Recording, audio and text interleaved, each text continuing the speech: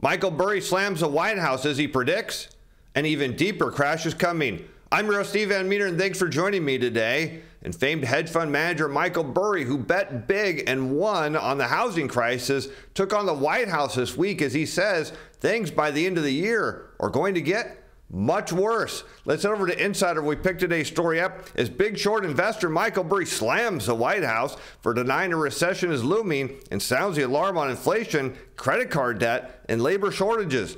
Michael Burry, the fund manager of the Big Short fame, accused the Biden administration of moving the goalposts on what constitutes a recession and denying the U.S. economy is days away from officially being one. The White House would like you to redefine a recession as one in which consumers are not borrowing on credit cards, he says, to pay for inflation, and neither is the labor force inadequate for the size of the economy.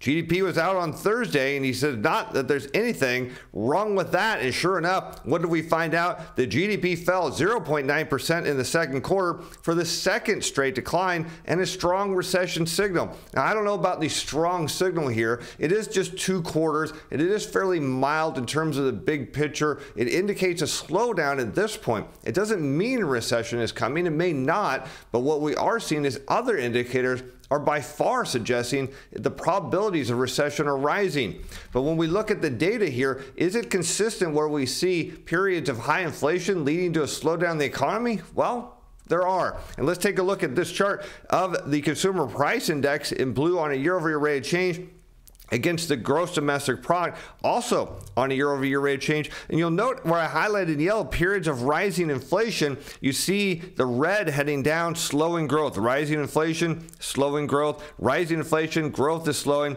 Again, rising inflation followed by slowing growth. And what is the story here? It's not that higher consumer prices are the issue, because that seems to be the issue. And it doesn't matter if prices go up. What matters and why we see growth slow is because wages don't keep up with inflation. That's the real issue. Prices could be a lot higher as long as wages are too. It's no big deal. But what we see every time, at least in modern history, is wages aren't keeping pace. The White House went on to brush off recession fears in its post. It pointed to real income, real meaning inflation adjusted income growing despite high inflation, which we will challenge here momentarily.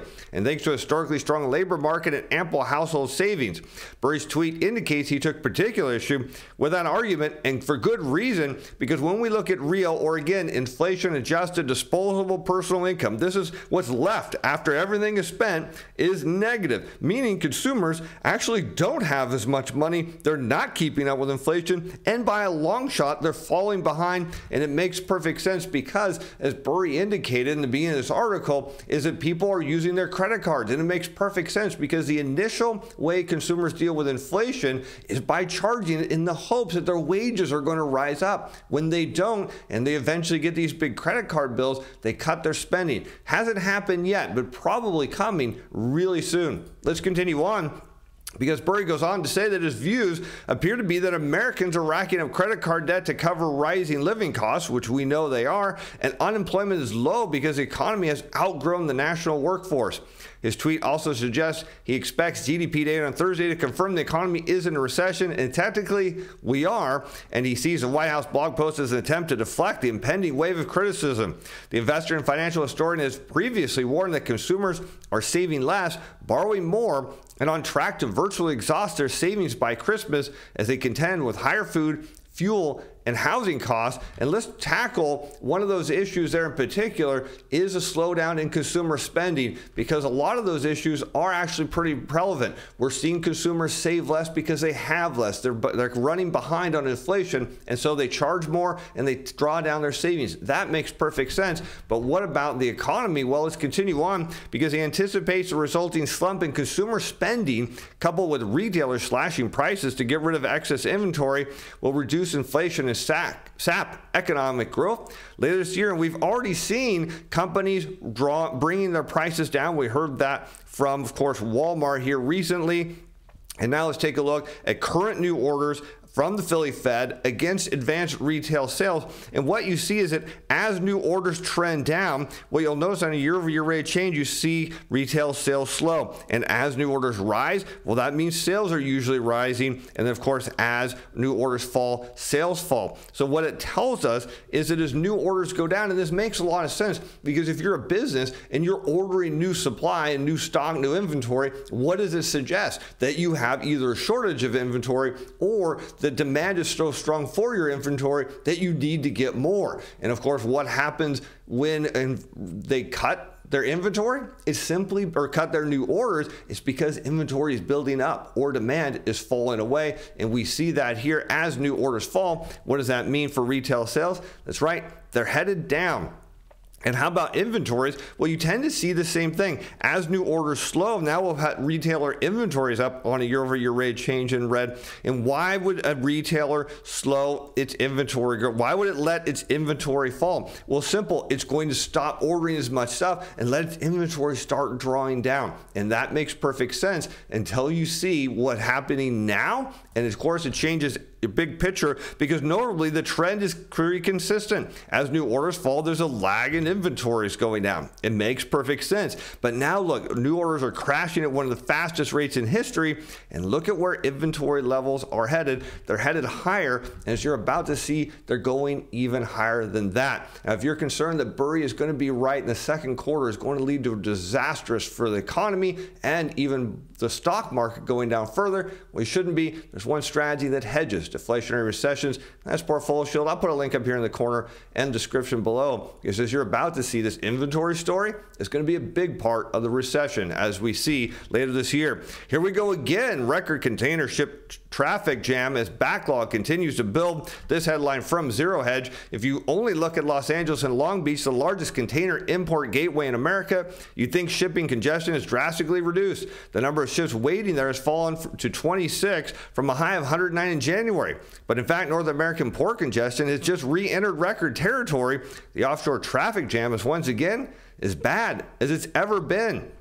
In January and February, when North American congestion previously peaked, there were just under 150 container vessels waiting off the coastlines.